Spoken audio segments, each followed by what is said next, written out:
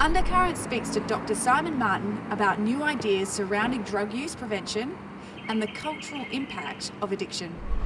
The current debate is an interesting one, and it's about how we've gone from abstaining from drugs and drug use to now looking at the interesting notion of education around drug use. And I'm going to be speaking with Dr. Simon Martin, who's a chiropractor here in Perth, on his personal view of how he sees this change going into the future. I think one of the first things to mention is to talk into what we actually mean when we say the word drugs. The word drugs has a lot of connotations to it. I prefer to use the word substances, because with drugs, some people may or not think alcohol is in that, for instance.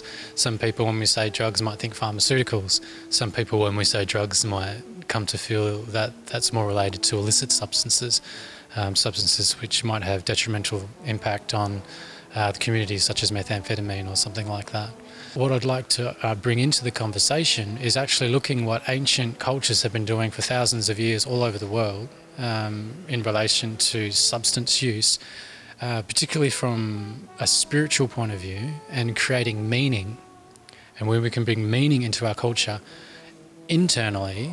It ends up being at a place where people externally aren't seeking for this meaning outside of themselves in addiction, in whatever form addiction takes, which very commonly in this modern day is illicit substances. Do you feel like what's happening at the moment in terms of WA being labelled the methamphetamine capital of the world is due to that breakage of the linkage of the history and society? I was talking to an Aboriginal liaison not long ago, and his suggestion was that the highest law in Aboriginal culture is grandmother's law.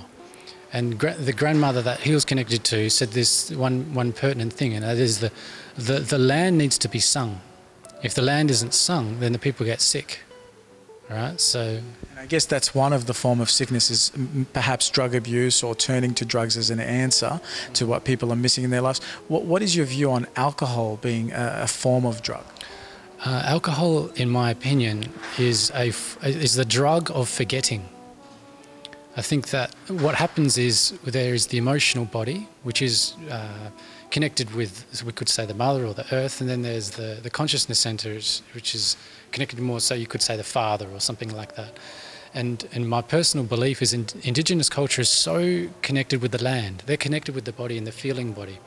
And I feel like there's so much repressed emotion in youth growing up in Western culture, playing on their mobile phones, connected with computers, having no training on basic stuff like intimacy, how to have relationships, all this sort of stuff, that trauma unintentionally starts to happen. That when they connect with their emotional body, it's painful, and they're unsure how to negotiate it. I feel like the youth of today, they come into this key point in human development where they feel pain, and instead of going into it, right, and learning from it and being comfortable with being uncomfortable, what happens is they disassociate from it and go away from it, right? The substance problem in WA is less about the substances, and it's more about the lack of self-love, right? To actually bring your consciousness into your heart and have an inner marriage, coming into inner union, right? True embodied spirituality. And when that's not there, when there's not elders to hold us in learning how to actually love and marry ourselves before we go out and marry other people, that's when people go into either addiction, right? Whether it's looking at your mobile phone, sex addiction, whether it's violence or thought addiction, right? Whatever, work addiction, or they go into attachment, right? Into body and letting it run out through those ways. So I think it's a fascinating discussion point, and I think the context of it is just as important, if not more important, than the content.